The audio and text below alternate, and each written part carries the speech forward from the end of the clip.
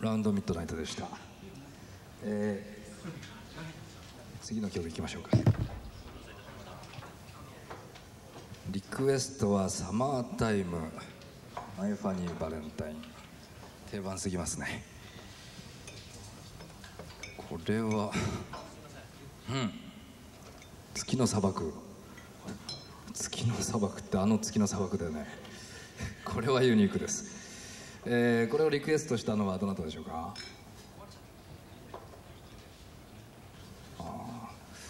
ユニークなんだけどね。我々はジャズのクインテットだし、ここはジャズのクラブだから、そこのとこを一つよろしく。他にはこんなのもありますね。これやりましょう。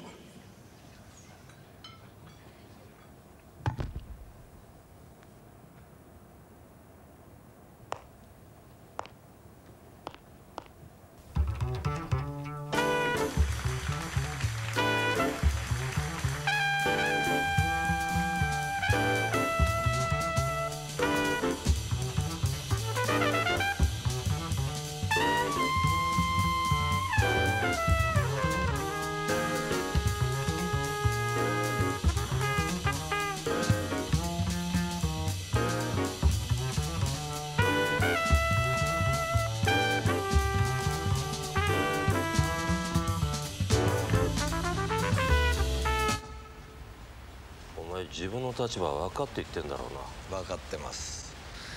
あんたたちが何をしてたのかってこともね。こいつは佐久間って言ったよな。田崎のところ会計した。お前の出る幕かよ。落ち着いて話しましょうよ。今夜の取引はもう終わったんでしょ。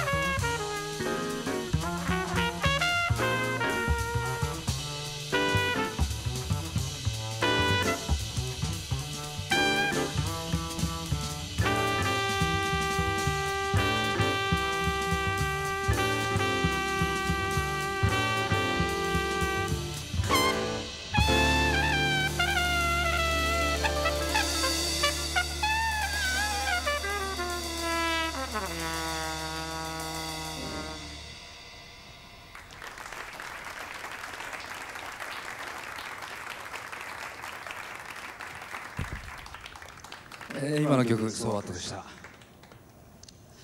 それがどうしたという意味ですね。じゃあここで休憩。オンドラムス、井上浩一。オンベース、小井正俊。オンギター、道下和彦。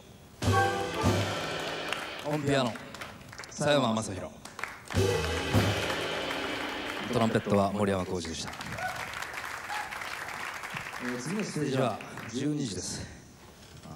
ラウンドミッドナイトというわけですね。明日早起きしなくていい方はゆっくり飲んで待っててください。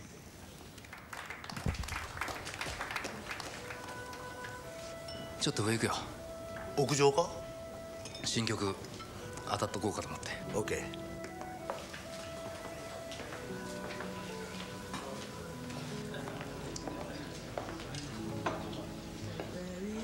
お客さんに優しくしてくれなきゃ困るよ。優しいだろ。お世辞使わないだけだよ。さっきの断り方にしたってもっと人を傷つけない言い方があるだろう。同様やれって言われてもな。じゃあ上行くから。ちゃんと戻れよ。今夜は GP も来るんだし。分かってる。12時までに来るってよ。この店に大物来るの久しぶりだからな。俺もドキドキしちゃってさ。あんたたちそうだろ。まあね。機嫌よかったら飛び入りしてくれるかもしれないからな。そうなったらあんた憧れの人と共演だぜ。かもな。それにほら GP って気に入ったミュージシャン国籍関係なくニューヨークに送り込むって評判だし。フランスとかオランダでの話だろ。日本じゃまだ聞いてない。あんたが第1号かもしれないぞ。あんまり期待しすぎない方がいいよ。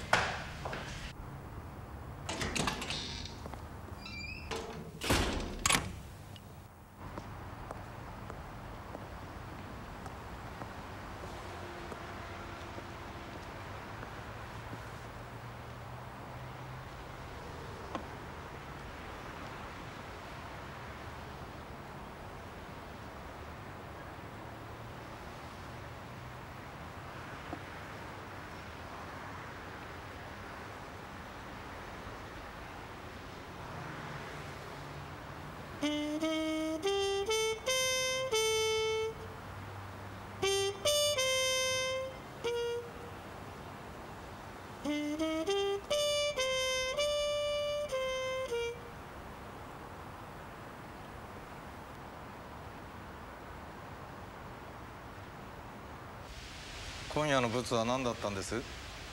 随分手広い商売のようだけど。てめえ、金の動きを毎日見てればあんたたちのやってることぐらいわかるんですよ。よくあるサイドビジネスだよ。立場を利用した甘い汁を吸ってるのが。お前には関係ない。何度言わかんだよ。危ない橋を渡るのは女たちで、あんたたち2人やオーナーはのんびり金を掴んでる。最低だ。そんな金があったら少しは女たちが楽できるんですよ。おい、会計係、いつから福利厚生係になったんだよ。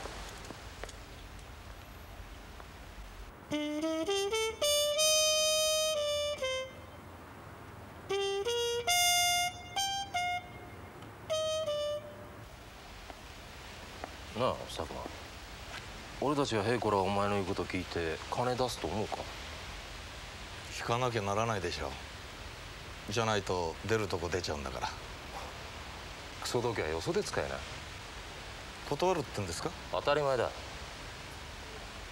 分かってないな。分かってないのはお前だよ。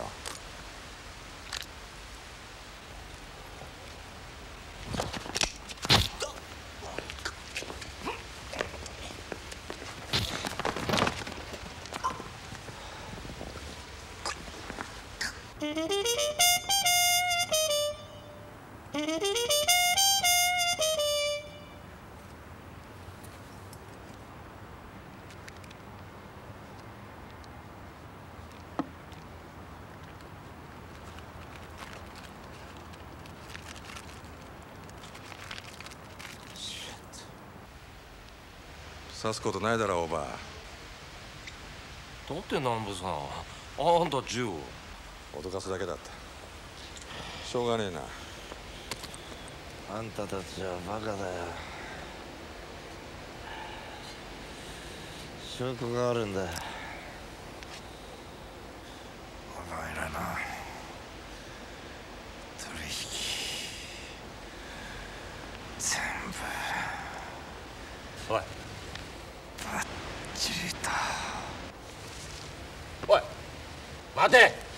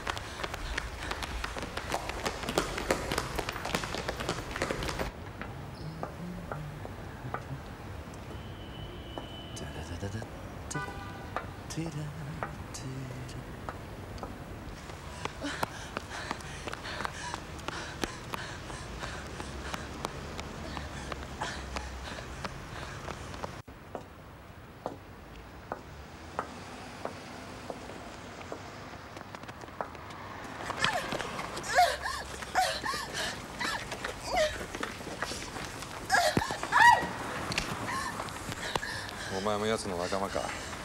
こいつ田崎んとこのホステスだよ。どうして佐久間さんこうした？どうして？余計なことしたからだよ。聞かれたことに答えないとお前も同じになる。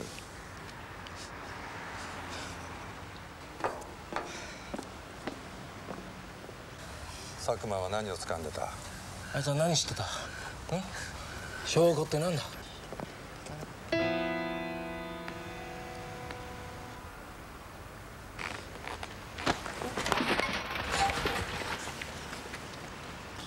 なんだお前は。なんだってなんだよ。ちょっと待てよ。おい。危ない。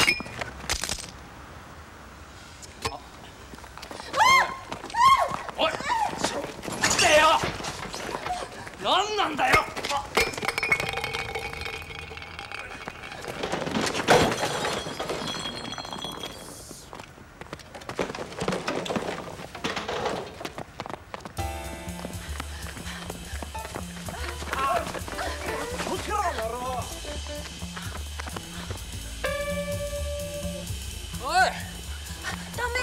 どうして？ダメなの。なんなんだよ。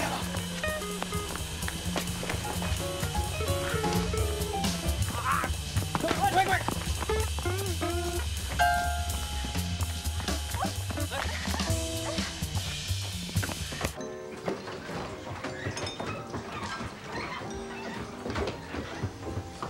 ちょっとお客さん。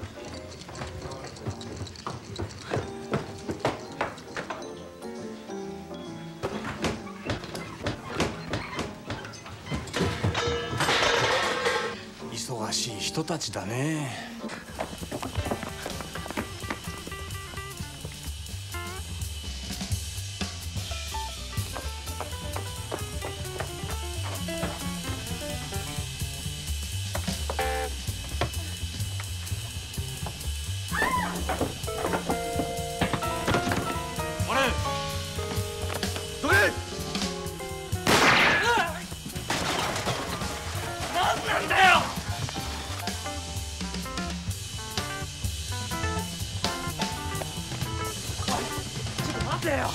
何がどうなってるんだよ。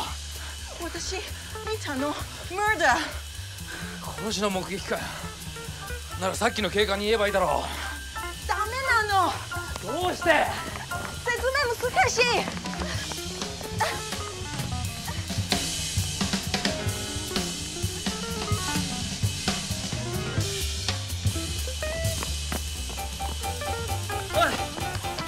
どういう事情か知らないけど俺は戻るよ。私殺されます。だからさ、警察に行くのが一番。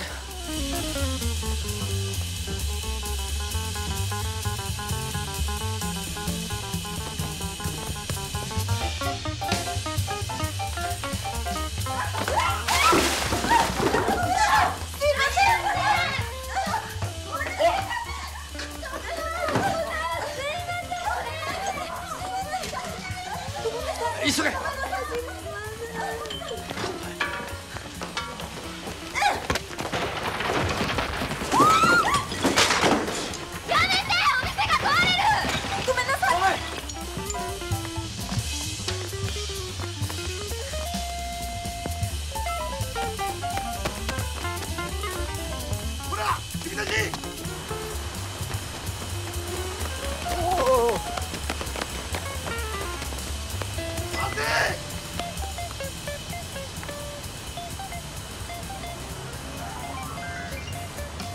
何してるんですか？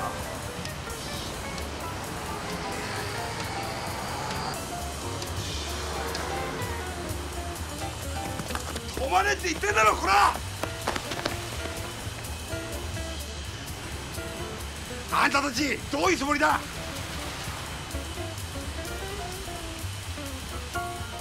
失礼しました。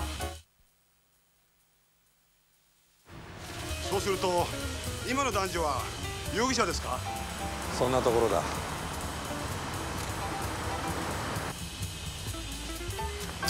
おい、何すんだ。おい、何すんだよ。すぐ返すから。やめて。すぐ返すから。泥棒だ。待ってくれよ。やめて。やめて。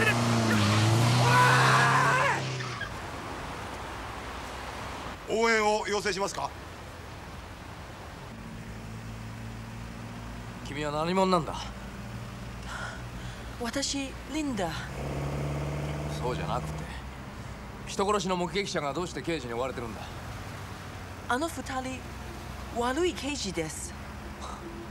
ここは日本だぜ。刑事の意味分かってんのか。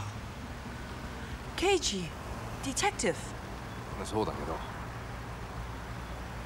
お店に外国の女の子たくさんいます。私もそう。お店のオーナー、女の子にいろいろ運ばせてた。危ないもの、例えば。言わなくていい。聞きたくない。とにかく悪いのはそのオーナーだろ。刑事も仲間。警察のニュース教えて。オーナーからお金もらう。佐久間さん、それ知った。佐久間って殺された人。つまりゆすりをやってたわけだ。ゆすり？何ですか？ゆすりはブラックメール？はい。だから私心配して佐久間さん止めようと思ってフォローして後をつけたってことか。それで見ちゃったわけだ。刑事、私に聞きました。佐久間さん、何掴んだか知ったか。証拠は何か。証拠？私知りません。でも証拠あったら悪い人捕まります。それ見つければいい。そういうことならさ、やっぱり警察だよ。悪い刑事ばかりじゃないんだから、ちゃんと説明すれば分かってくれるって。警察行ったら私国へ帰されます。そういうことか。一緒に探しましょう。一緒に？何を？証拠あればあなたも安全。安全も何も。俺はただの通りすがりで、殺人だって見てないんだぞ。でもあなた顔見られた。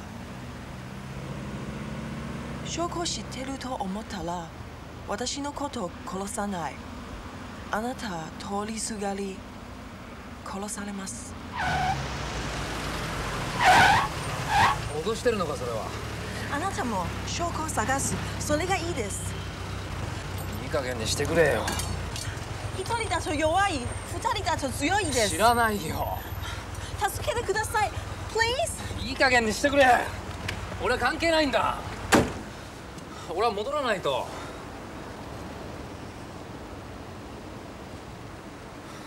分かってくれよ。仕事があるんだ。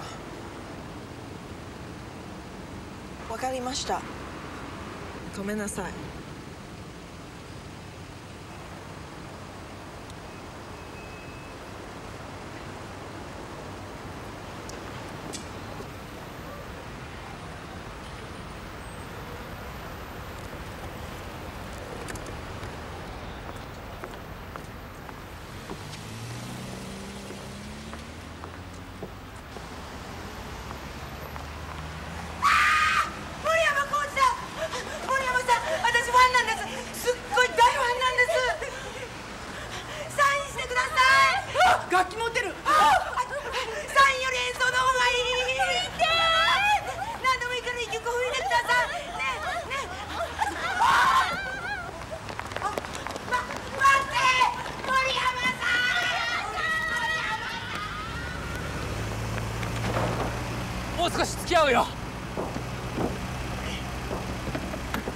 名前は？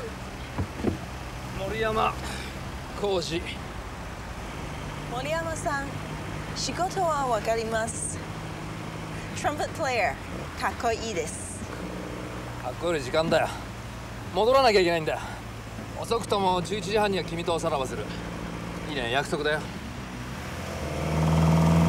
だからってそんな飛ばすなよ。おい、赤信号だろおい。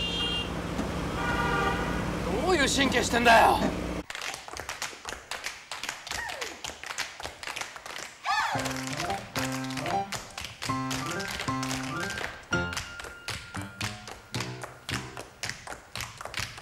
田崎だ。ああ、どういうことなんだおい。佐久間は何を抑えてるんだ。それを探るんだよ。もう佐久間の死体は見つかっちまった。次期捜査会が始まる。こっちはしばらくここ動けないんだ。佐久間が言ってた証拠とは何か。問題はそれだ。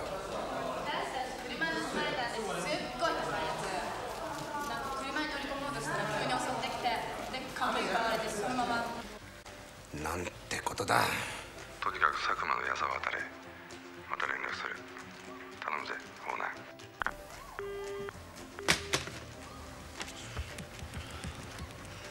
佐久間のアパートわかるな。探し物なら俺一人で十分ですよ。二人で行ってこい。構えの腕っぷしが役に立つこともあるだろう。空き家に入るんでしょ。腕力いりませんよ。それより図体が邪魔になります。なんだこの野郎。やめろ。戸塚、いいから二人で行ってこい。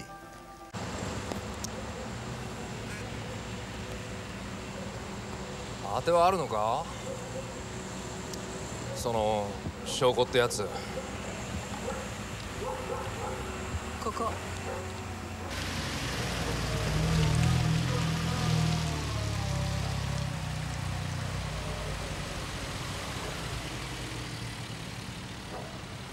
何なんだここ。佐久間さんのアパート。佐久間って殺された？あいつらだって探しに来るぞ。大丈夫。佐久間さん最近引っ越した。そのことみんな知りません。調べりゃすぐ分かるさ。刑事を巻き込んでるなら時間の問題だよ。だから急ぎましょう。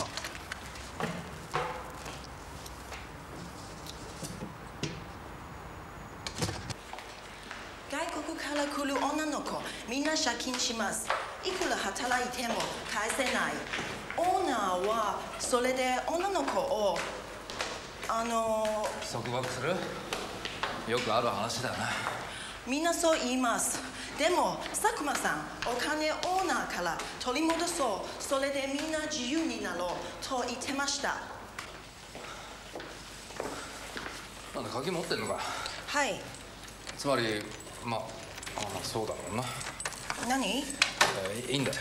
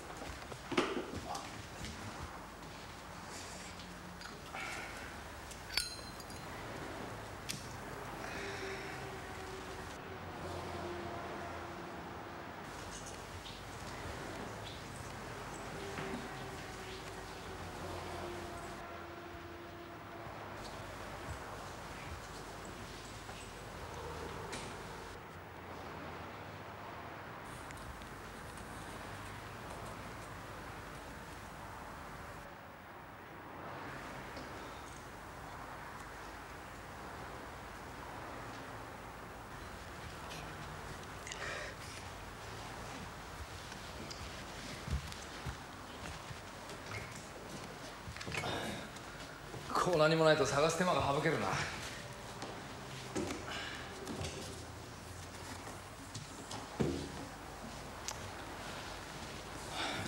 急ごう。あなた時計見るだけ探してください。探すったって何もないじゃないかよ。こんなもんだけだぜ。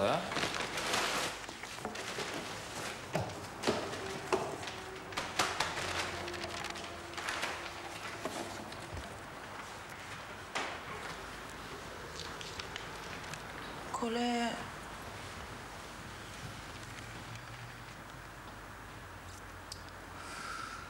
日付は昨日だ。引っ越しはおととい。ここに越してきて真っ先に買ったってことか。なんだろう。ここには新しいものないですね。75,000円高いね。そんな高いものもないね。何を買ったんだ。この店に行きましょう。勘弁してくれよ。あっち。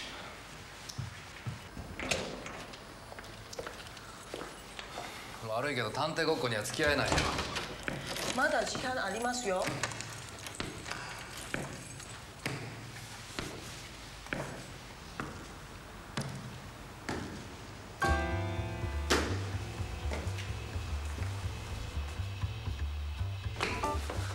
上だ。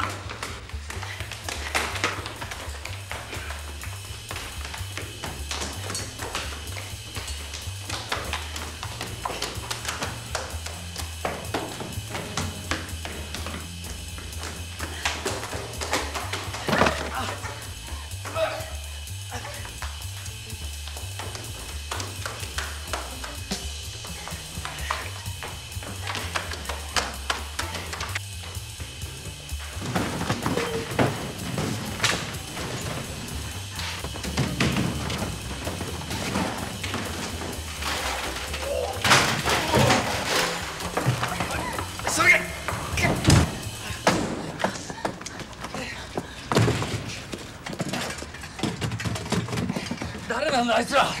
オーナーのコムか。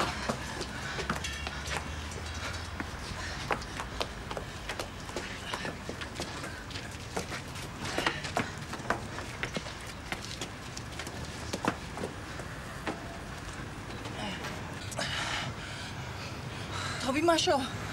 何？ジャンプ。無理だよ。できます。おい。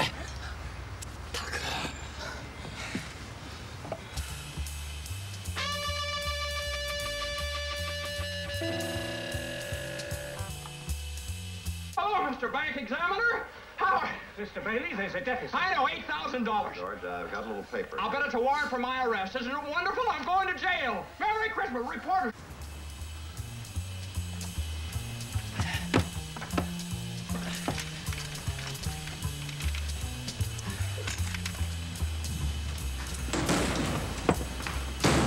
So what?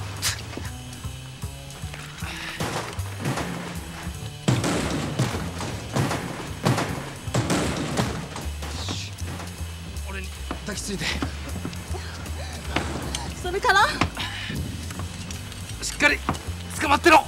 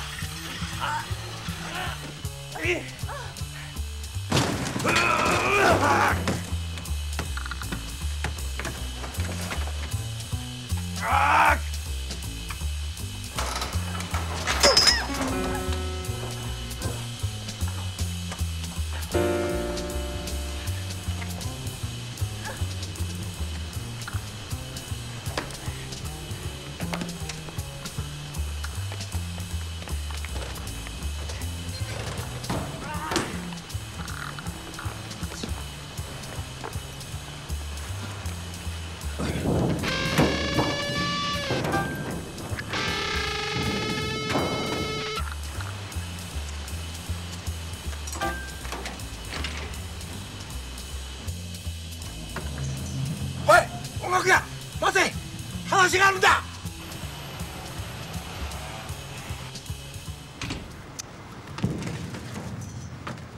髪の毛いきます。これはちょっと違うな。じゃあこれだと髪は全然多いですね。もっと多い？なんかちょっと近くなってきたみたいな感じ。近くなってきたと。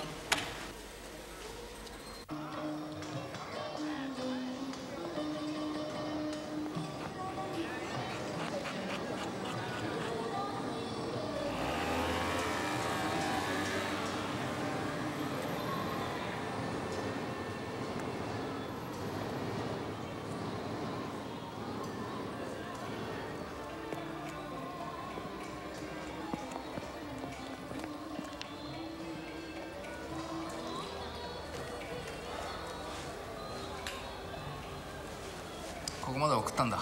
もういいだろう。まあ、そろそろ時間だし、あとは一人で何かやってくれ。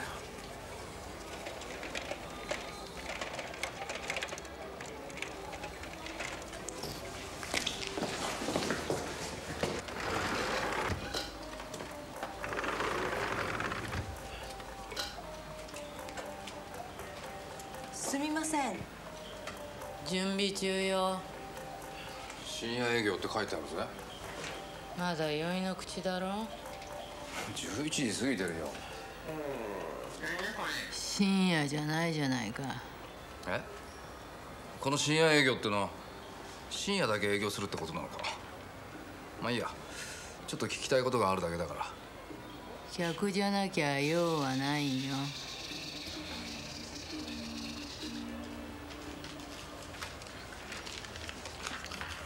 ここの領収書だろ。犬山商会。領収書持ってりゃ客ってもんじゃないの。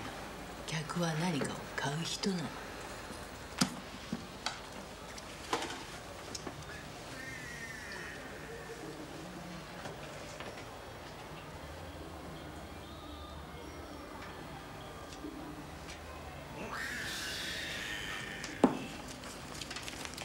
これで客だろ。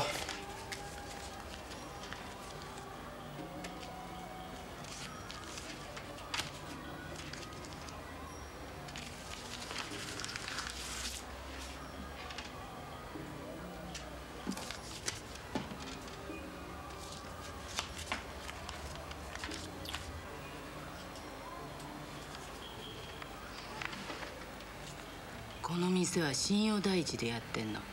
売ったものには責任を持つ。深夜営業って言ったら深夜に営業する。ここにはいろんな品物があるでしょ。出どころもいろいろなのよ。ここで買ったって触れて回られちゃ困るもんもあるわけ。わかる？信用第一ってのはそういう意味よ。分かった。ここで聞いたことは他では言わないよ。それでよし。これ私が売ったもんじゃないね。え？この日付だと売ったのは私の亭主よ。何を売ったか私は知らないの。ふざけるな。亭主、ご主人今いないですか？いないから私ここにいます。連絡取れないのか？私はね警戒してんだよ。どんなブツかもわからない。あんたが何者かもわかんない。どう見たってミュージシャンだろ。ミュージシャンが正直だって保証ないからね。この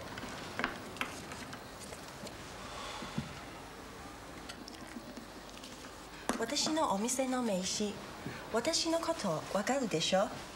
ご主人連絡取れたら電話ください。こっちの番号ね。約束はしないよ。いい加減にしろよ。おい。よろしくお願いします。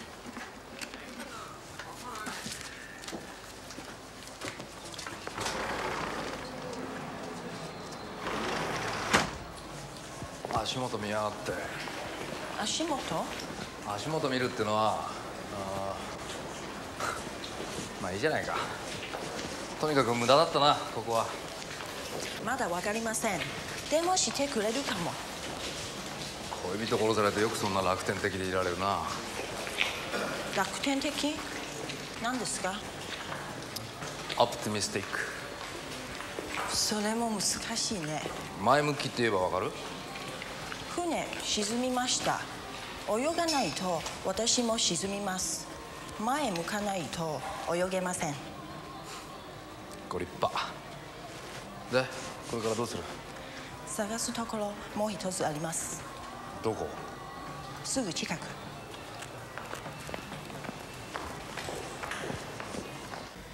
違うの。あのね、いかにも人とか殺しそうな超怖い目なの。超怖いね。じゃあこれだと。優しい顔になっちゃったじゃない。でもこっちのが似てるかな。変ね。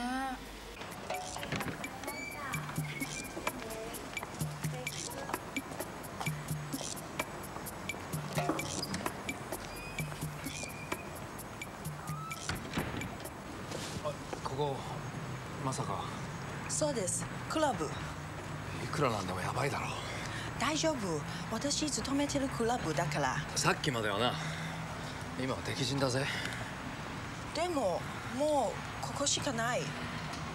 やめよう、無鉄砲すぎるよ。成功するわけがない。さっき赤信号突っ切ったのもそうだけど、君は恋人を殺されてやけになってるんだ。何をしようと君の勝手だけど、俺まで巻き込むのは迷惑だ。いい加減にしてくれ。早口で意味わかりません。ストップと言ってるんだ。危険、デンジャラスだからストップ。怖いですか？そういう問題じゃないだろう。いや、そうだな。確かに怖いよ。下手すりゃ殺されるんだ。いいかい、君の個人的な事情は分かるつもりだけど、これは警察の仕事だ。それにそろそろ約束の時間だしな。わかりました、行ってください。行けって一人で行けるかよ。一緒に行こう。嫌です。君もしつこいな。もう諦めてくれよ。途中で諦められない。勝手にしろ。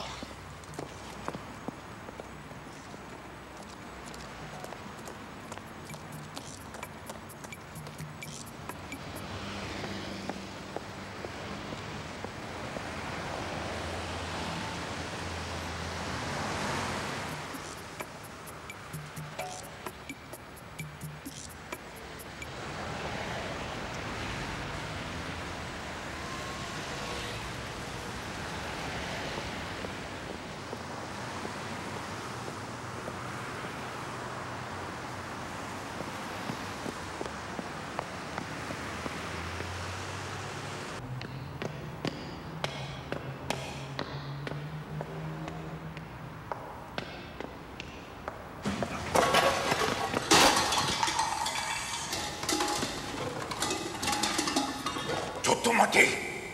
人のねぐらを蹴散らしてて逃げるのか？いや、逃げるわけじゃないよ。急いでるんだ。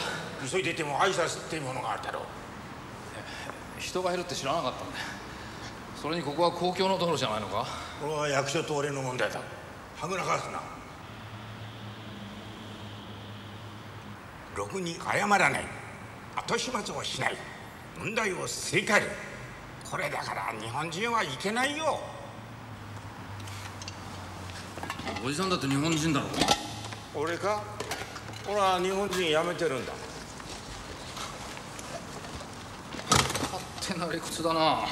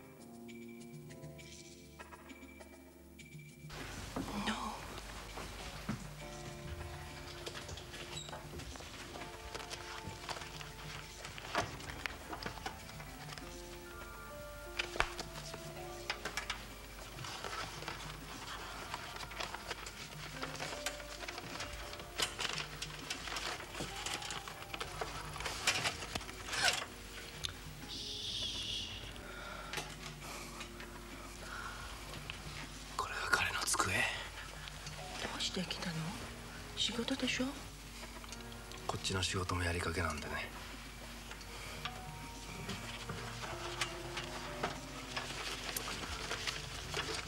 もう見つけられたんだろう。まだわからない。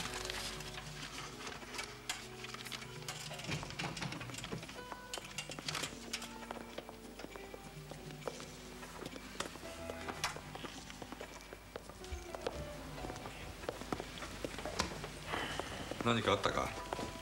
帳簿の写しが出てきた。簡単に見つかったよ。まったくとんでもないやつだ。それ雇ってんだから世話ねえな。そっちこそどうなんだ。これが見つかれば殺しなんかすることなかったんだよ。あの二人逃がさなきゃよかったんだよ。やったたずなんだよ、お前んとこのやつはよ。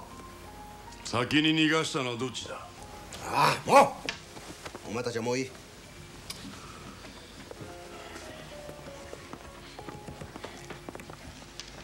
警察の動きは？男の面が割れた。手配中だ。捕まったら男は喋るぞ。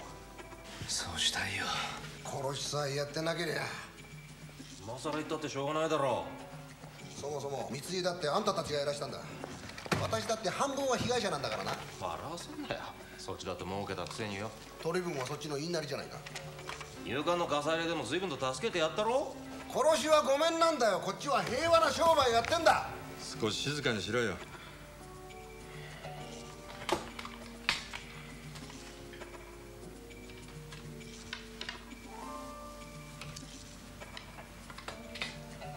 しっくりこないんだ。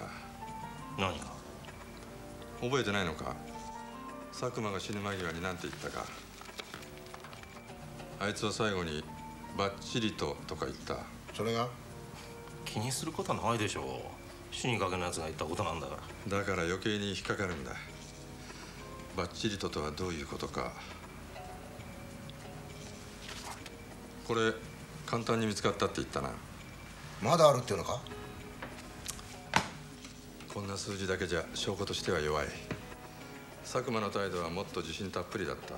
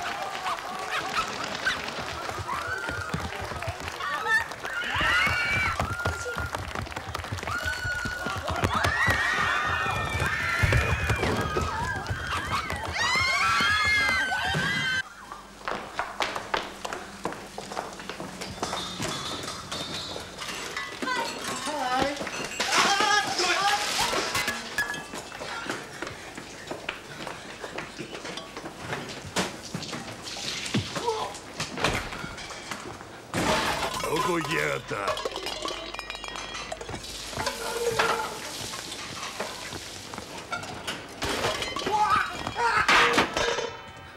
ここ！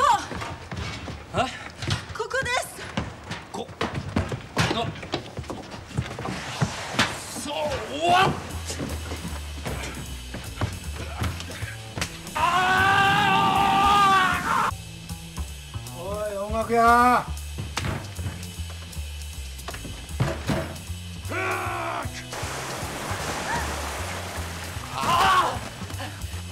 こんなとこ知ってたのか。ここから逃げたことあります。前にポリス来た時。なるほど。こっち。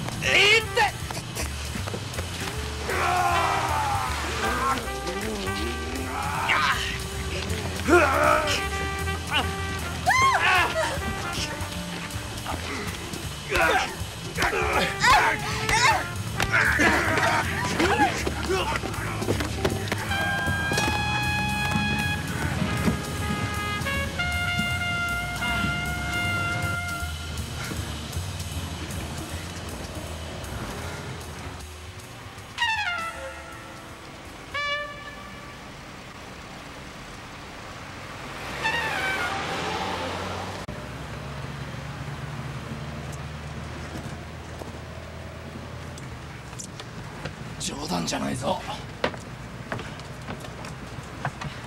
すいません、ちょっとおい。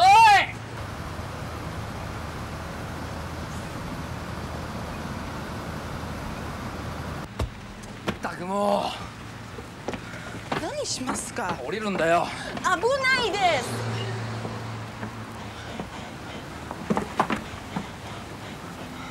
どうしました。高速に乗った。八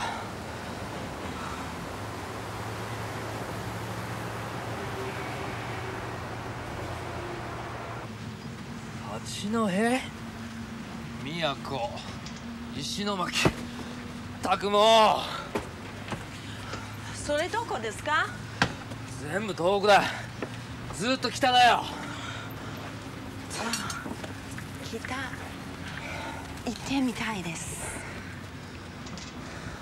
ごめんなさい。ったく俺はこんなとこで何やってんだよ。しかも今夜に限って。今夜何がありますか。ステージだよ、いつも通り。メンバーも心配してるだろう。それだけじゃない。今夜は特別な客が来るんだよ。恋人。昔そんなのもいたっけな。昔話してもしょうがないか。今夜来るのは GP なんだよ。 GP サリバン、ニューヨークから来てる。自分のコンサートの帰りに店へ寄ってくれるんだ。ビッグの人ですか。ああ、俺高校の時にラジオで GP を聞いてさ、それでジャズをやる決心をしたんだ。その時は高校のブラスバンドでラッパ吹いてたんだけど、今頃は普通のサラリーマンだっただろうな。もし GP を聞いてなかったら。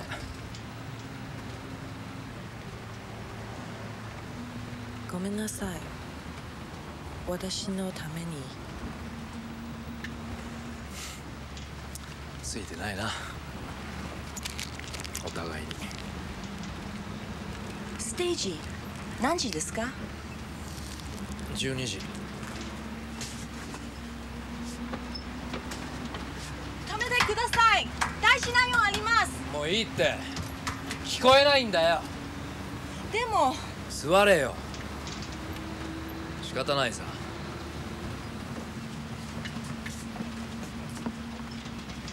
すみません。沈む船に乗り合わせちゃった。そうだろ。ジャズのいいとこはね、初めて会ったミュージシャン同士でも言葉が通じなくても一緒に演奏できることなんだよ。私ミュージシャンと違う。俺は何でもジャズに当てはめて考えるから。ジャズ大好きなのね。俺にはこれしかないから。いい絵を見ても綺麗な夕焼けを見てもジャズが聞こえるんだ。素敵ね。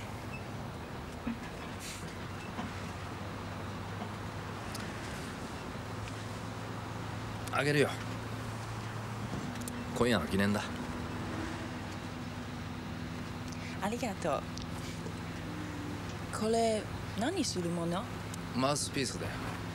これをつけてないとトランペットは鳴らないけど、これだけでも少しは音が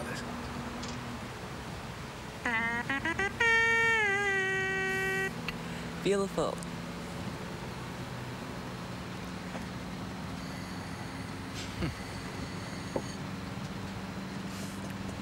でもあなたは？それはさっき買ったやつ。自分のはここにあるよ。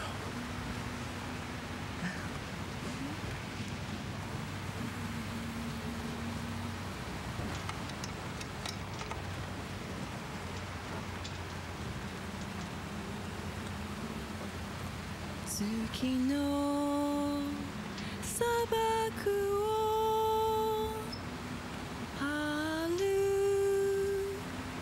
歩と旅のラクダが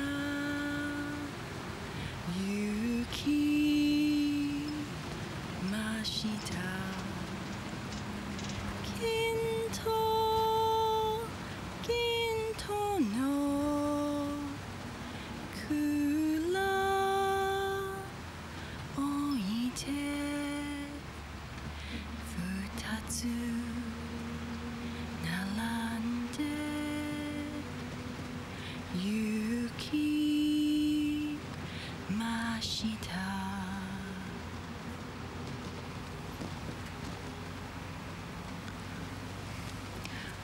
私の一番好きな歌です。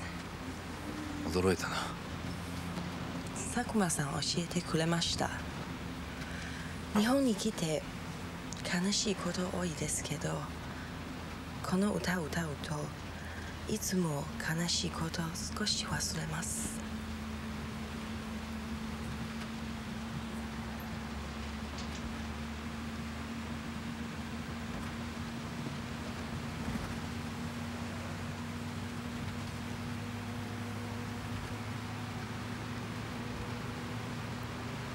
先の蔵には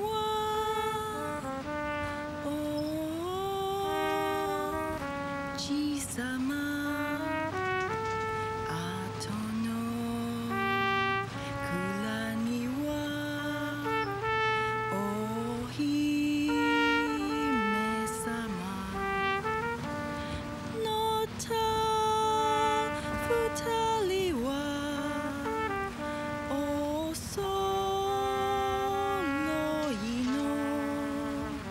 白い上着を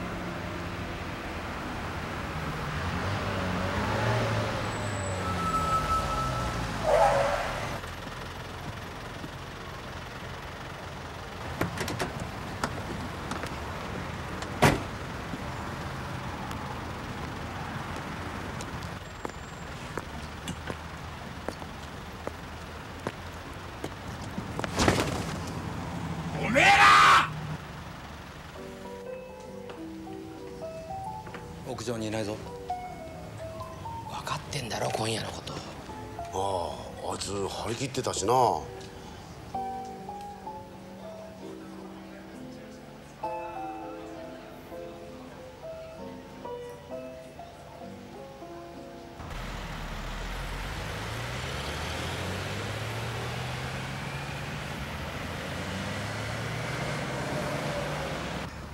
全くぶったまげたよな。悪いよ戻ってもらっちゃ。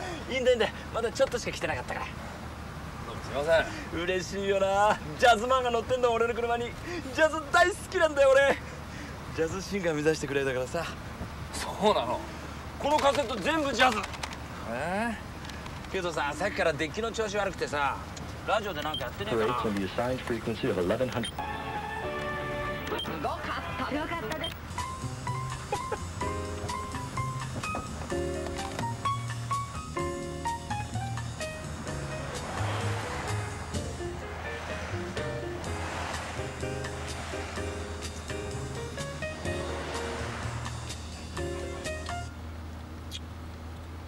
曲の途中ですが、ここで臨時ニュースをお知らせします。都内で今夜発生した殺人事件の容疑者が逃走中との発表が警視庁でありました。逃走中の今の曲惜しかったな。あれホレス・シルバーでしょ。シルバー、俺共演したことあるんだよ。本当？本当だ。ジャズフェスで来た時にさ、飛び入りさせてもらったの。すごいね。十分な警戒が必要です。なお、容疑者には外国籍らしい女性の姿があり、你哋有冇去過香港啊？何言ってんの？知唔知咧？香港咧啲月の砂漠じゃなくてゴビの砂漠に行った時に恐竜が出たの。それからUFO が現れた。警視庁では金と銀に光って飛んでった。まさか。では引き続き音楽をお楽しみください。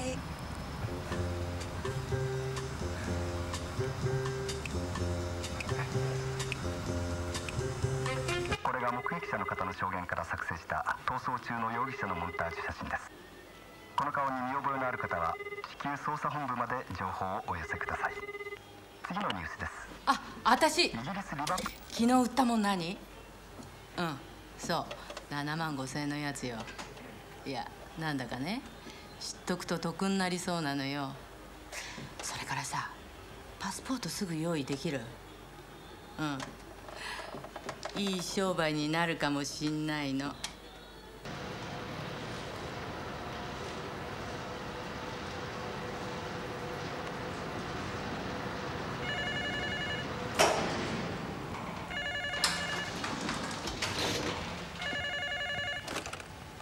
もしもし。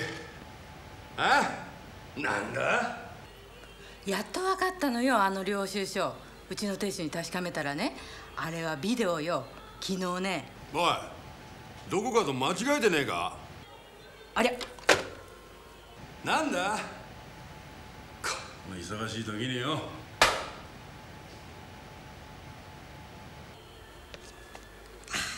こっちだよ、こっち。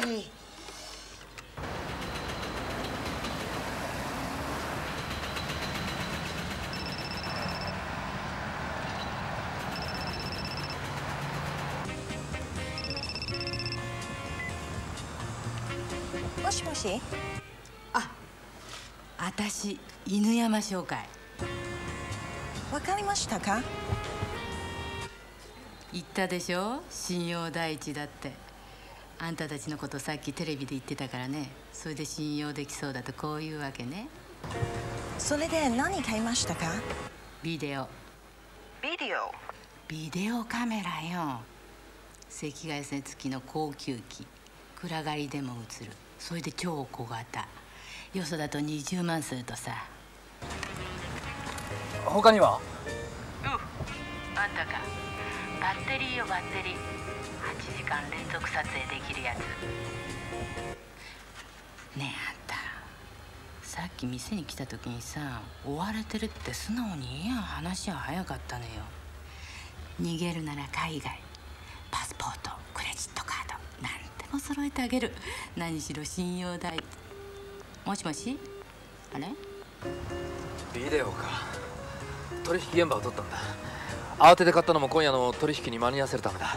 証拠はビデオですか？ああ、帳簿よりもっと強力な証拠だ。きっとまだ現場にあるんだよ。あのさ、それ手に入れれば森山さんステージに行けるのね。そう。話の邪魔して悪いけど、運転手さん、行き先が決まったんだ。このまま行ってやりたいけどさ、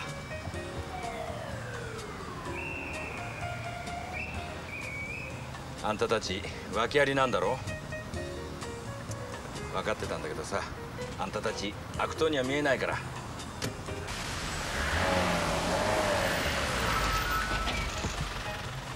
迷惑かけました。あなた本当にいい人です。よしてくれよ。なんならこのまま突っ込んじゃってもいいんだけど。どうもありがとう。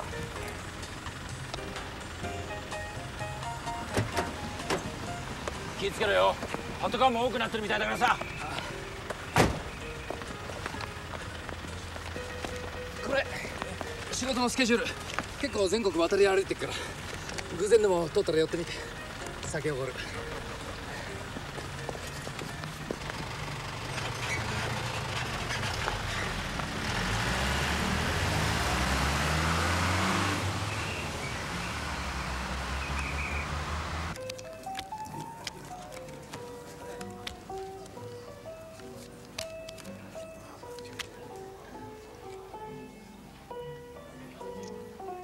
こっちの方飲んでる昨日も朝まででした。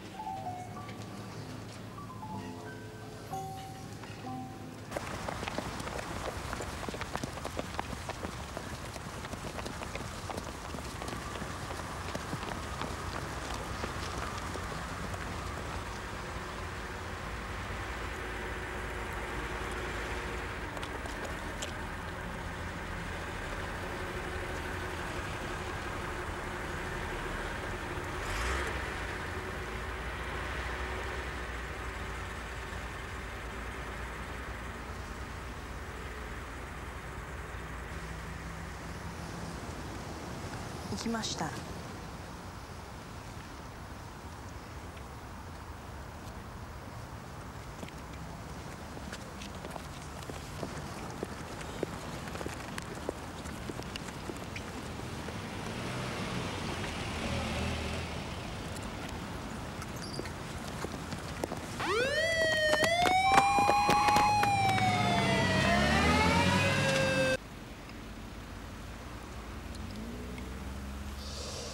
タバコやめたんじゃなかったのか。やめるのやめた。吸い過ぎだよ。俺はやめてるんだ。煙たいよ。うるさいな。何イラついてんだよ。待ってよ。落ち着けよ。どの道バレたら首じゃ済まないんだ。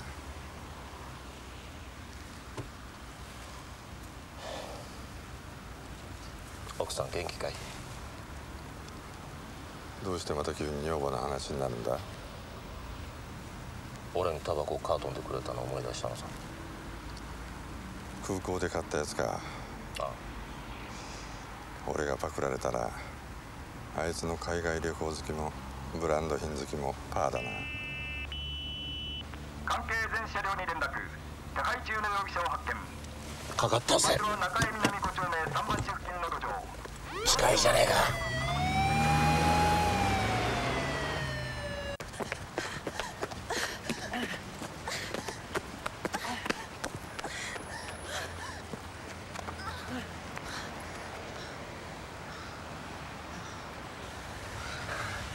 取引現場は？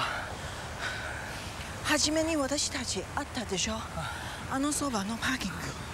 すぐ近くなんだ。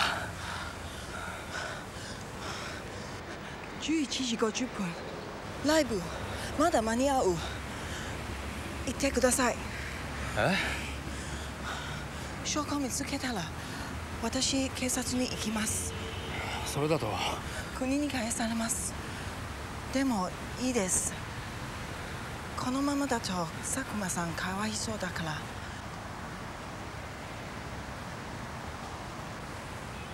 どうもありがとうございました。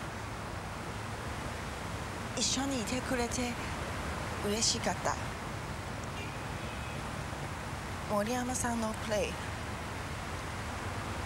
忘れません。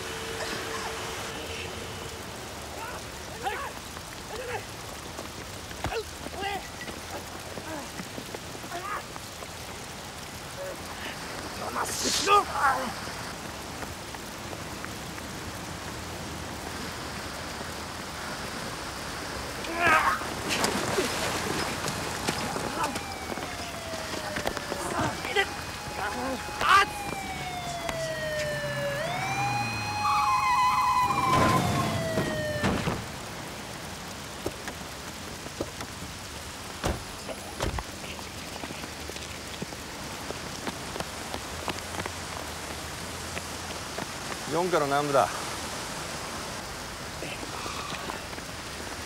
中井派出の大川です。手配中の容疑者と思われる護送はこっちで引き受ける。特進者だな。知らないのかこいつら。行こうか。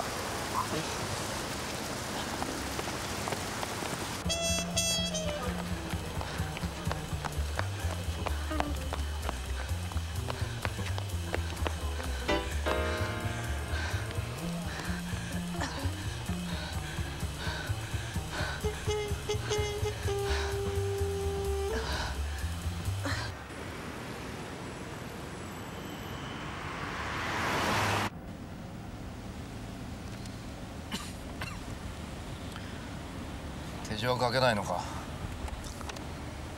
しかしまあなんだってあの女にここまで付き合ったんだ。で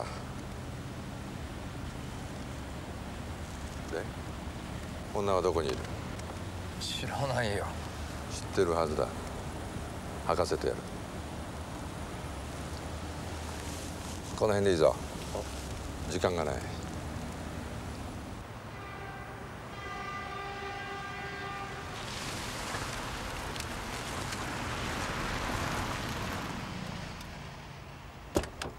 出ろ。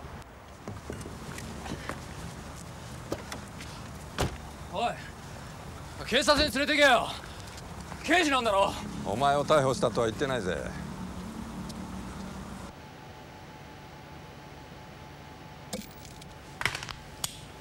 まったく帳簿以外にどんな証拠があるってんだ。あいつら自分の失敗ごまかそうとしてるだけじゃないのか。戸塚どうした？連絡ないのか？ええ、電話も入りませんよ。そういえばさっき電話があったろ。間違いですよ。おかしな女で昨日買ったビデオがどうしたとかもしかしてオーナーが。そういう趣味はないよ。少し休むぞ。こんなビデオいくら見たって証拠にならんし。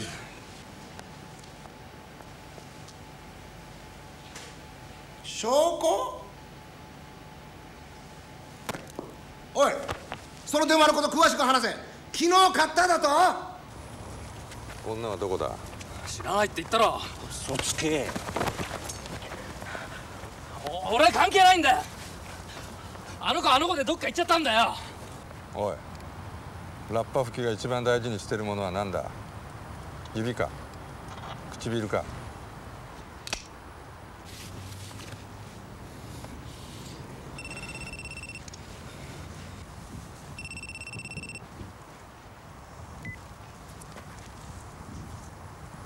なんだと？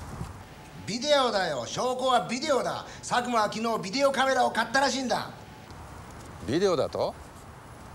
まさか現場を？でなきゃ何だってビデオなんか買う。奴が駐車場にいたってのはそういうことだ。佐久間は取引現場を撮影したんだ。こっちは鎌谷に行かせる。ここの方が断然近いな。バッチリ写したってことか。顔色が変わったな。違うよ。あの子は。女は俺が始末する。こっちは任せた。おい待て、違うんだよ。待ってくれ。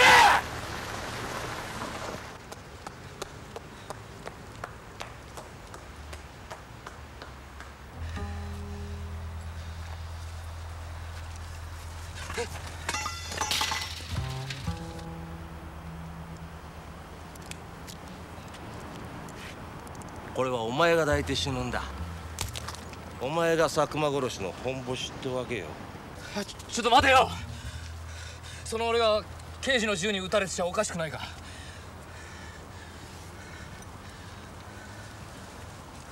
銃じゃなくたってやる方法あるぜ。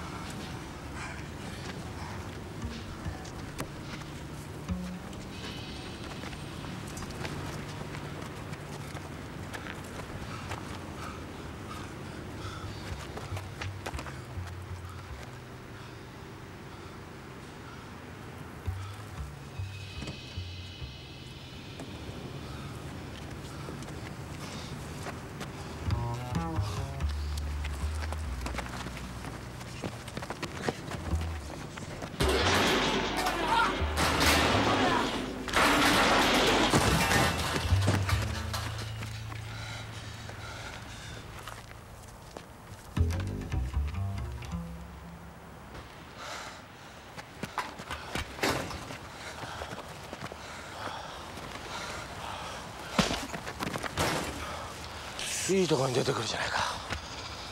女どこだ？南部がもう行ってるよ。南部が？知らなかったのか。あいつに任せとけよ。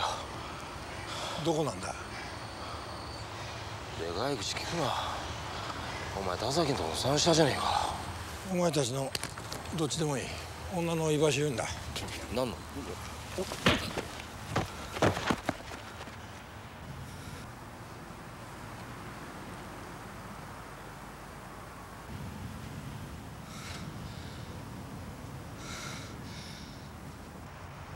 あの店に潜り込んで3ヶ月になる。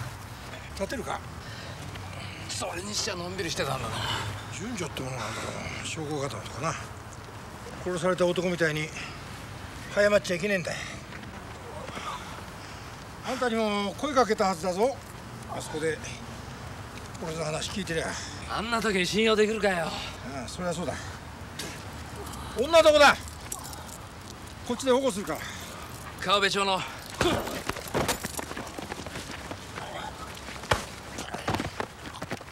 あんたは現場に急ぐんだ。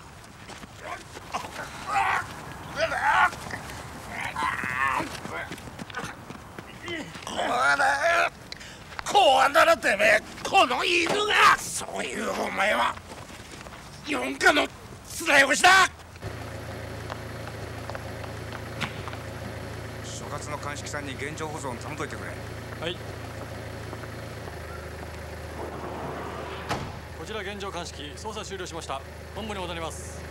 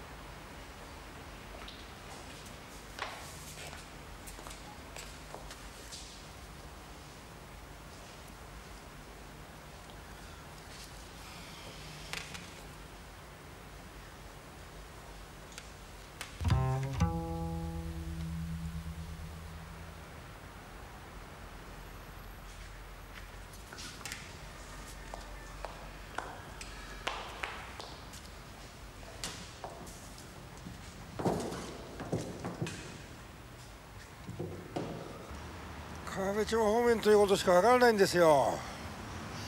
自分もすぐ向かいます。ああ、それと中江南4丁目の工事現場の表、荷物があるからすぐ引き上げてください。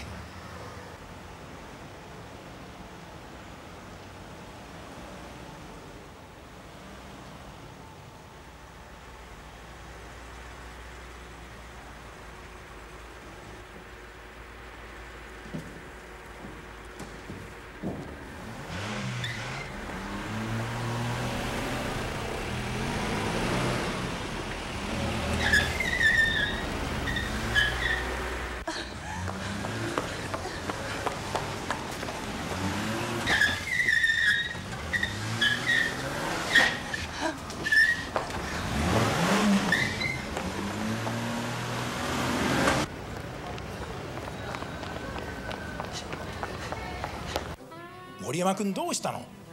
時間だいぶ過ぎたよ。いや、俺たちで先やってますよ。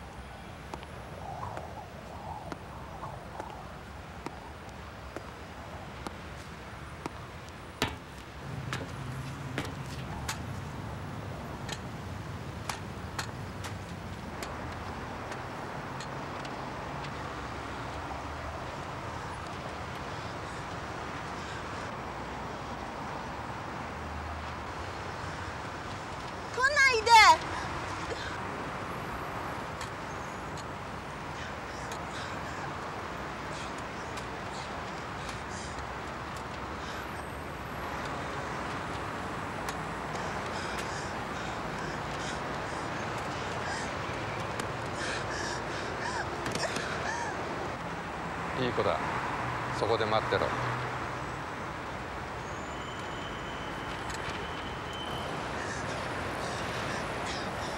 来ないでください。証拠がバラバラになるぜ。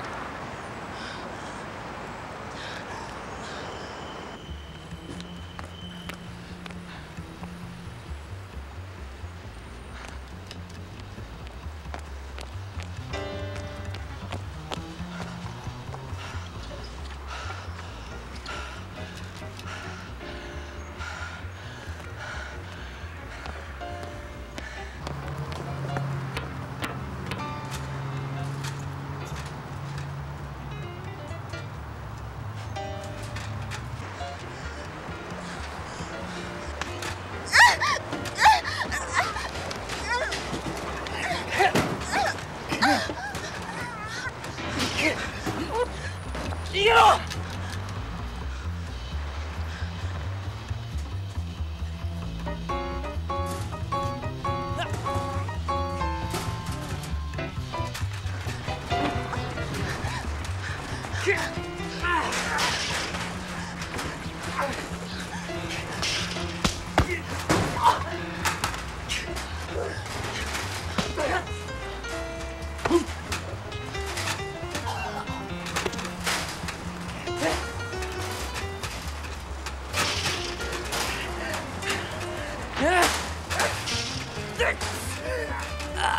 森山さん。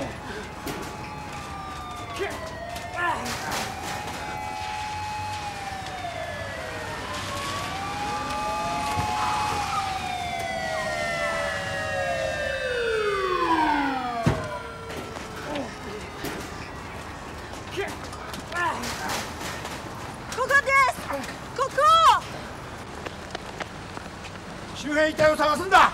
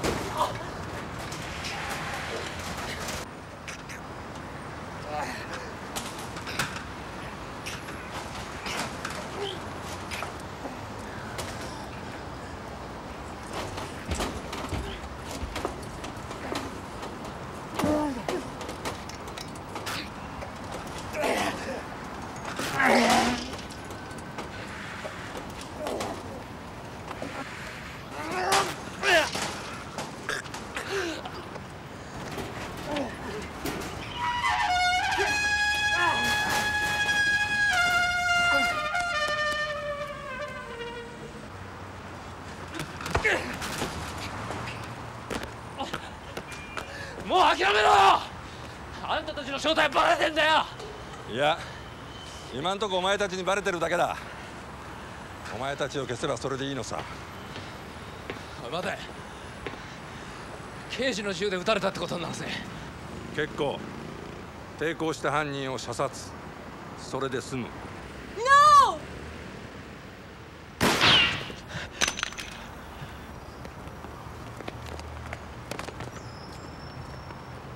お前。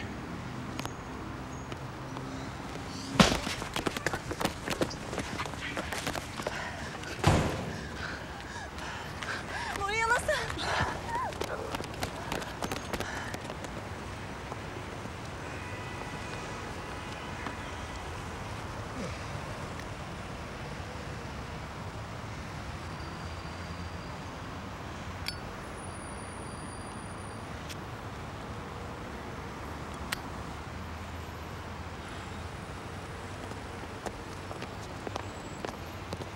君たち二人に聞きたいことがあるんだがね。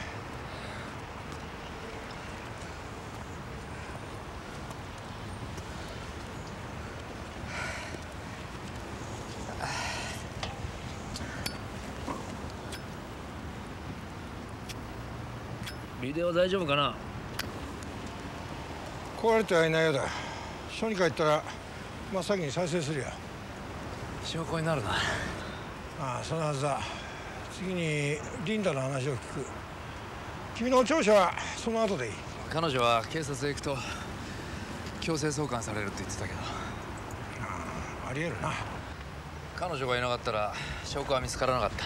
そうだろう。言いたいことはわかるよ。しかし管轄が違う。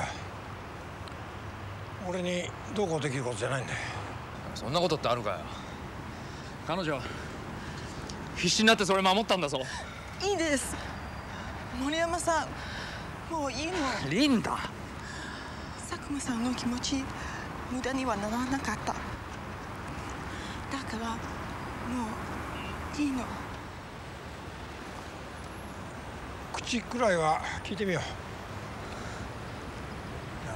当てにはならない。当てにするよ。それより事情聴取ってもんがね。待て。あ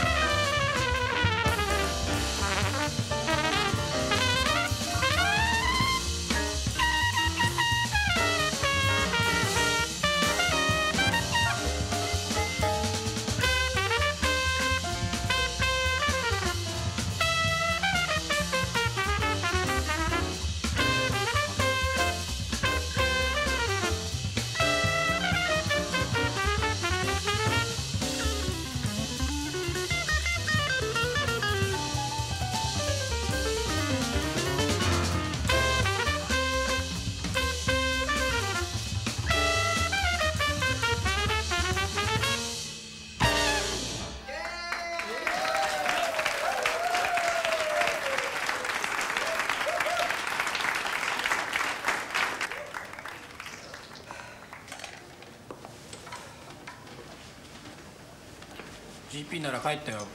なかなか始まんないから。そっか。チャンスはまたあるだろう。大丈夫か？どこ行ってたんだよ。ちょっと国際交流に時間食っちゃってさ。説明は後。曲行こう。何やる？ついてきてくれな。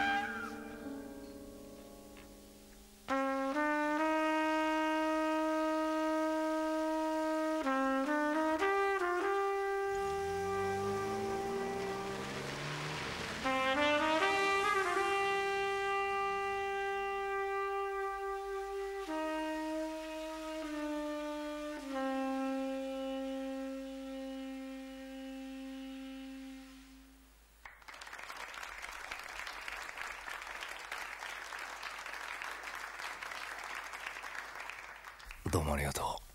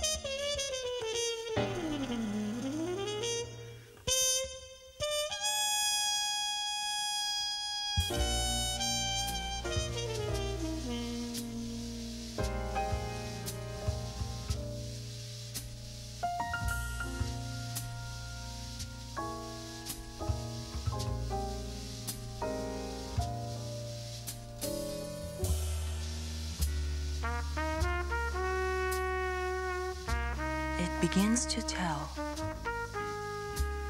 Round midnight. Round midnight.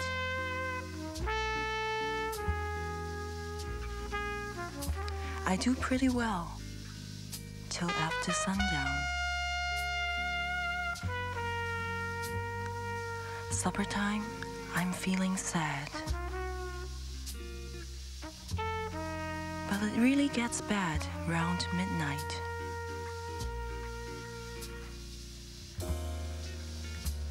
Memories always start round midnight.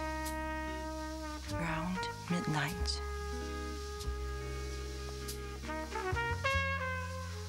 Haven't got the heart to stand those memories.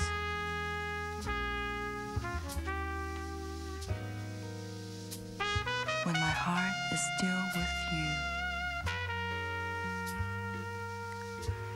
And old midnight knows it too.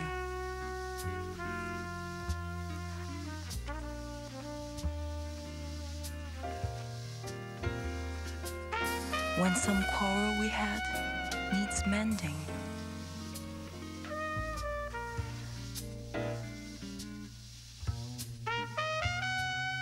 Does it mean that our love is ending?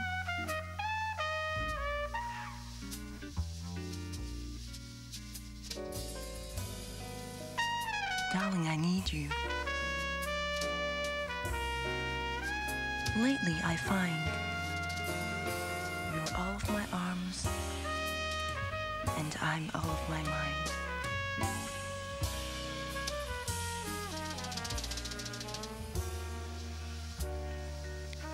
Let our love take wing.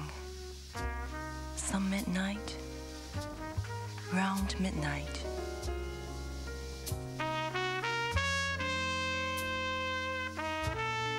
Let the angels sing for your returning. Let our love be safe and sound.